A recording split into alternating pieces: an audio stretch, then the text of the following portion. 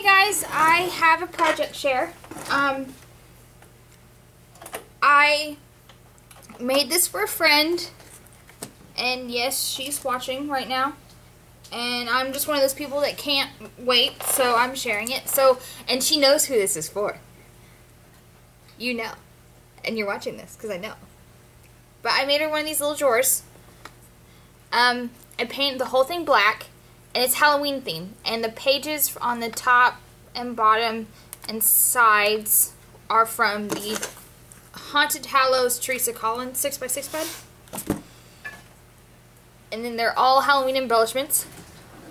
The top has this sticker and this little flare that says Happy Halloween. Then we're going to start here with some skeleton keys. Like, actual, like, skull keys. Haha. 2 Halloween flare on the back. And then 2 more keys. And then the front of the drawer has a bat and a pumpkin. And the inside has a surprise for her. So, that's the little box. They're really easy to make. Like, they're like a one-night project if you have a plan. So, there's my project share. Thanks for watching. I'll see you next video. Bye.